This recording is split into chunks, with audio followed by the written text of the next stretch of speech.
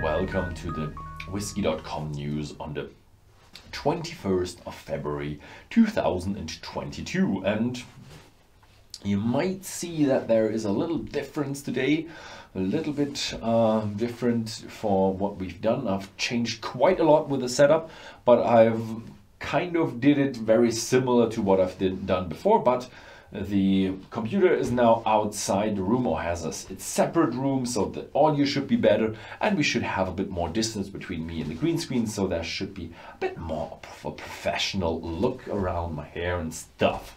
Yeah, so that was it for my news for the studio, but now let's get into the whiskey. First is a very, very good news, because we have a new distillery that is being planned, and that is in Campbeltown on the Isle of Kintyre. R&B Distillers.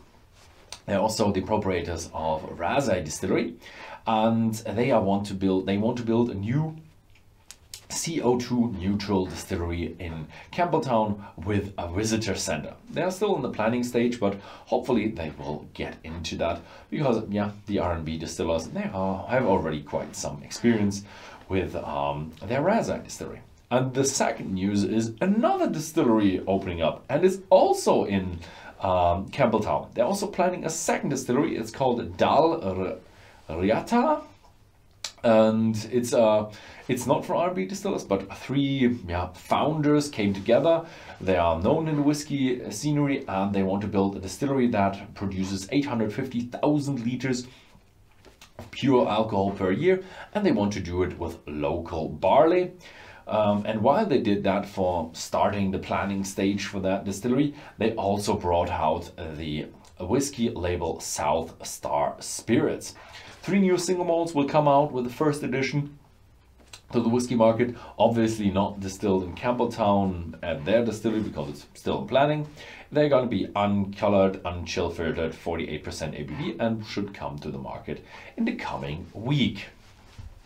Then we move over to Glendronach. They're bringing out their Cask bottling batch number 19 and their Cask strength batch number 10.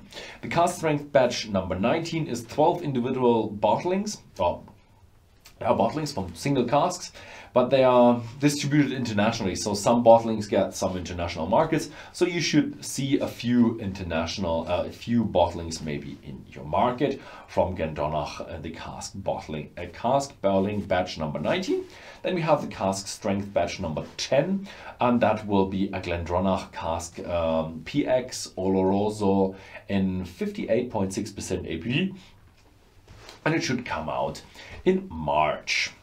Yeah, then we have Ireland, one news from the Irish Isle, and that's the Hinch number 12 Amarone Finish. It was matured 11 years in ex-bourbon barrels and then finished for 12 more months in Amarone casks, 500 liter, 46% ABV, not colored, not chill filtered, and worldwide they only have 3,000 bottles, so they may be selling out quite quickly. Then we have news from America, and they are quite investive, or they're investing quite a lot. $12 million are being invested into a new barrel storage or cask storage, and that is with the US American MGP Ingredients Distillery. You might not have heard from them a lot because they are an NDP distillery, so they are just distilling and selling their stuff without having an own brand. But they have been bought by Luxco, so they are probably going to produce more and more for the Luxco brands now, and they want to do more of an aging process, so now they need more cask storage. And yeah, also the Luxco is investing into their Bardstown distillery production, so they want to increase production by 75%, so they're doing quite a lot. So everything is going on and they're investing quite some money. That's kind of the story here. Then we have Angel and the Cellar collection, and they are emboldening their collection with a rye whiskey finished in ice cider casks. It's the it's their fourth bottling, and it's 7 years in 7 years in normal casks with a 95% rye whiskey, so very, very high rye whiskey.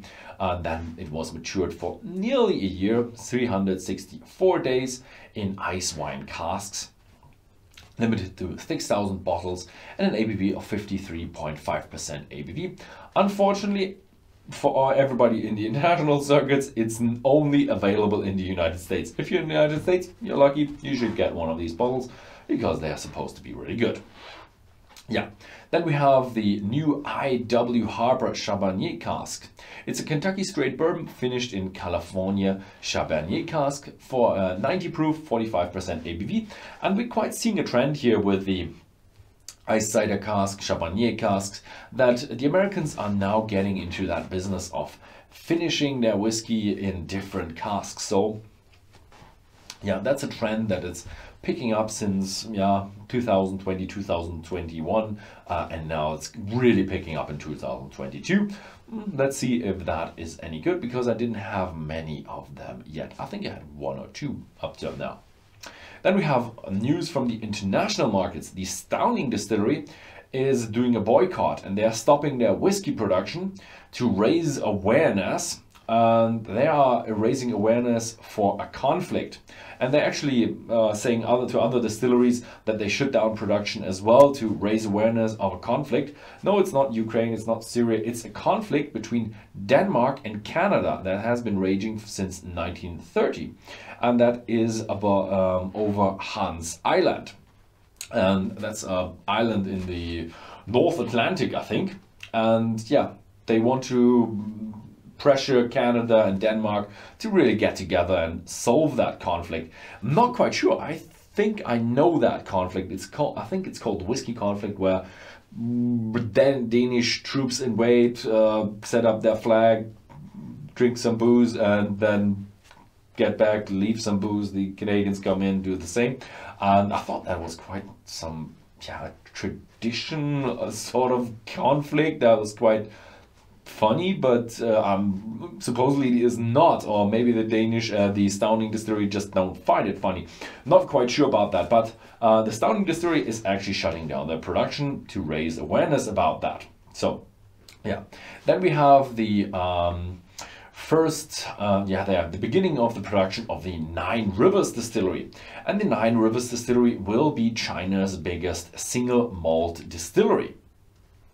Yeah, so a lot of people, 112 people from 19 different countries have been there at the distillery, and they started production, and they want to do a new kind of development with a distilling and patented distilling process, and they want to raise a new standard of single malt whiskey.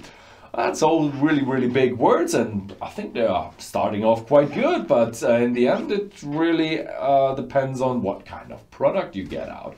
So good luck to you out there for the Nine Rivers Distillery. Hopefully it will be good, and we will judge you of what you will release in the future. So that was it for this week. Thank you very much for watching, and see you next time.